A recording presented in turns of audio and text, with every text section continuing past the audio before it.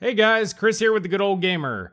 So today is IPC test number 5, and today we're going to be taking a look at the Intel Core series, the first generation Intel Core series. Now I know it's a little confusing, you have Core 2 and now you go back to Core 1, but the Core series is what we're still currently using, except now we're looking at the 9th generation. So today we're going to take a look at where it all started and how good was it really compared to all of the other offerings that came before it.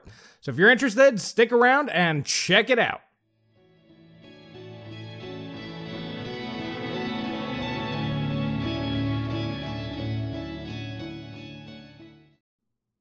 Taking a quick look at AnandTech's Intel Core i7, 870 and i5 750 Linfield review, harder, better, faster, stronger. So you can tell by the title that they were pretty impressed with this processor back in September 2009. I just want to touch on a couple of quick little bits here, because a lot of people will probably be saying, hey, why aren't we testing Bloomfield?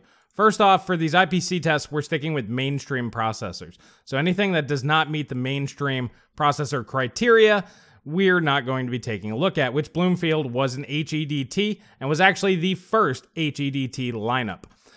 Also, interestingly enough, I mean, it's the same process and the same core architecture underneath, but there are a few little differences. First off, you can see on the die size, Bloomfield was only 263 millimeters squared, whereas Linfield is 296 millimeters squared. And this translates into 731 million transistors up to 774 million transistors.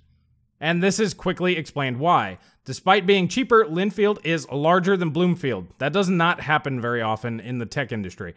The larger die is due to one major addition, an on-die PCIe controller. So this is something that started with the Linfield processors, and of course is still being done today. Now skipping on over to the final words, there are a few bits in here that I found particularly interesting. In this paragraph right here, they're talking about how turbo speed, which was introduced in Linfield, was one of the major things that they really liked about these CPUs. But it's this paragraph here that I found really interesting. Perhaps that's what's kept me from falling in love with Bloomfield right away. It was fast, but in the same way that its predecessors were fast. If you didn't have a well-threaded application, Bloomfield wasn't any better than a similarly clocked Phenom. And that right there is really striking, because if you've been watching the IPC series, you've noticed that AnandTech up until this point has correctly identified the IPC speeds of CPUs up until this point. And what they're saying is, according to them, a similarly clocked Phenom should match the Core first generation. Now, that's really interesting and really something that I want to see here today. Linfield shows us the beginning of how all microprocessors are going to be made in the future. Even AMD is embracing turbo, and we will see it in Fusion in 2011. So that was very correct. Obviously, we know for a fact that turbo speeds on processors, both AMD, Intel, that has come to fruition. Now, taking a look at the processor we're going to be using here today, and the reason why I want to go ahead and explain this is because to save money, I went ahead and went with an Intel Xeon X3470 instead of the Core i7 870, and there's a pretty good reason for this. These guys are selling for about $50 or $60. I got this for about $30. And guess what? They're the exact same CPU, but I'm going to point that out to you guys right here, right now. One was designed for server, one was desktop. They're both discontinued, both 45 nanometer, both similarly priced, both 4-core 8-thread, both 2.93 gigahertz, turbo speed up to 3.6 gigahertz, both have 8 megabytes of cache, both have the same bus speed, both have the same TDP, both have the same voltage. The Xeon does support more memory, but that's not really a big deal, and it supports slower RAM, also not a big deal. But same memory channels, same memory speed, same everything, same. So I just wanted to point that out to you guys that I'm not trying to cheat here. I was just going for a more budget-friendly route to do these testings. So that is the CPU that we are doing here today. Now, of course, I turned off turbo because that's going to throw things off. And we overclocked this just like we did with the X6800 up to 2.97 gigahertz. Now, as for memory, we are now using DDR3, so this means we're changing things up here a little bit from our previous IPC tests. So what I did is I used DDR3 2133 MHz memory at Cas9, underclocked it to 1600 MHz, and set the timings to 88824. This is exactly twice the latency of the DDR2 that we used, and twice the memory speed. So this is the only way that I could balance these out to where it's at least somewhat even across the board. Now on to the benchmarks. So starting off with Cinebench R15, we can see our Xeon up here at 92 points. This is definitely taking the lead.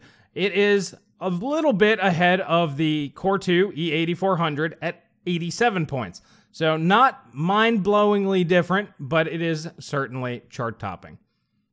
Moving over to Blender, we see 836 seconds, so this is now the leader of our Blender tests, is beating out the Core 2 Duo E8400 by a pretty good bit. That's about a minute faster than the Core 2 could produce these. Checking out CPU-Z's benchmark, once again, it does not play well with AMD CPUs. That's why this CPU test is not used in the overall benchmarks. But since we were tracking, we might as well just continue it throughout the rest of the tests. Anyway, we are chart topping at 256.8 points in comparison to 243.9 on the Core 2 E8400 Wolfdale core, which is the same thing as Penryn, just there's only 2 cores instead of 4. Now moving on to the IDA64 integer benchmark, the Queen benchmark, we actually see the Wolfdale CPU coming ahead at 6,387 points in comparison to 6212. Now, this is obviously still faster than Conroe, but it is not as fast as the E8400, and I found that very, very surprising. However, FP32 performance, especially in our favorite thing in the world right now, ray tracing, we get 336 K-rays. I know, we're talking about giga-rays and GPUs, but K-rays on CPUs, that's good. But anyway, this is definitely chart-topping as it beats out the Wolfdale CPU from 294. So that's a pretty significant jump right there. Now this chart's starting to get a little bit crowded, and I may have to do something with this in the future to make this a little bit easier to see, so I do apologize. But if we take a look at the latencies here, in comparison, we actually see the L1 cache move up to 1.4 nanoseconds from the 1 nanosecond on the Core 2 Duo. However, L2 cache is significantly lower at 3.5 nanoseconds, down from 6.5, and then we obviously don't have L3 cache on this CPU, but in comparison, at 15.9 nanoseconds, it's significantly faster than either the Phenom 2 or the Phenom 1.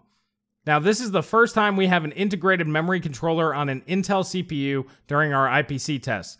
At 59.7 nanoseconds, this only comes in second place to the Athlon 64 6000 Plus. This is the only CPU that has better memory latency than the brand new Core architecture. So for their first time out, they're already tying the best that AMD ever had. All right, time to take a look at some overall benchmarks. Starting at the bottom as the baseline, the Pentium D830 at 100%. We can see the new Core series is all the way up at 261.04%, and this is over the 247.35 on the E8400, which was the previous chart topper. Now switching over to the 6000 Plus as the baseline, we see 144.15%, so 44% faster than the Athlon 64, and in comparison to the 136.66. So this was 36% faster than the Athlon 64. Now we are at 44% faster. And of course, the most interesting of all of these overall benchmarks, using the E8400, our previous champion, as the baseline, we can see that the brand new Core series does deliver about 5.5% more performance overall, core for core, clock for clock. Now, I found that overall picture to be pretty interesting. And you can see in the benchmarks that the Core series was better, of course it was, but it wasn't that much better. AnandTech really hit the nail on the head, as obviously the new Core first generation is not that much faster than the old Penryn and Wolfdale CPUs from the previous Core 2 generation. So why is it that we all remember that this first generation Core series was such a big deal? I don't really understand. I like in my mind, I just remember back to that time that if you weren't running a Core i7 like a 920 or better, you were basically just running crap. And, you know, that's probably due to a lot of marketing and stuff out there. And that's just the way that I remember history. But realistically, the speeds aren't that much better. The big thing is the clock speeds on the Core series could go a lot higher. 4 gigahertz was pretty normal, and you could actually go beyond 4 gigahertz. So I think that's really where the performance came from, is the much higher and easier to overclock CPUs. You add on that extra speed plus the extra 5%, and that's the reason why the Core series dominated the Core 2 series. Just weird saying it in this context, because you have the Core beating out the Core 2. I really wish they changed the name a little bit. But anyway, I find that pretty darn interesting there. And the next test, I think, is when we're really going to start seeing things just ramp up. And that's because next time we're going to be taking a look at Sandy Bridge and Ivy Bridge. Now, Sandy Bridge came out before the Bulldozer FX series CPU. So that's the reason why Sandy Bridge is going to be next. And we might as well just do Ivy Bridge at the same time while we're doing that. After that, we will be taking a look at both Bulldozer and Piledriver in the following IPC test video and see exactly how the AMD FX CPUs really stack up against all the other CPU generations that came before it. I know that's going to be a big one. I know a lot of you guys are interested. I'm really interested to see how much better Sandy Bridge really is. I think we don't give that CPU enough credit. I mean, it gets a lot of credit, but I don't think it gets enough credit. But we will see in the next video. And if you guys really like testing like this, please consider becoming a patron over on Patreon. Links will be in the description below. This is how I get this stuff on hands. And obviously, as we're moving into more expensive parts, I'm going to need more stuff. You can also go ahead and reach me on Discord and donate any old parts you may have laying around. Over here on Patreon, I do have a list of all the parts that I need, and I will go ahead and keep this up to date and thank everybody who has either donated or has contributed to me getting these parts on hand. So go ahead and let me know what you guys think down in the comment section below. Was this what you were expecting? Wasn't what I was expecting, but I want to hear your thoughts on this performance revelation. It's a revelation to me. I don't know how you feel, but that's why I'm asking. Go ahead and let me know. And if you like this video, please hit that like button, please subscribe, please share with friends. That really helps me out. And that's all I have for today, and I will catch you guys in the next video.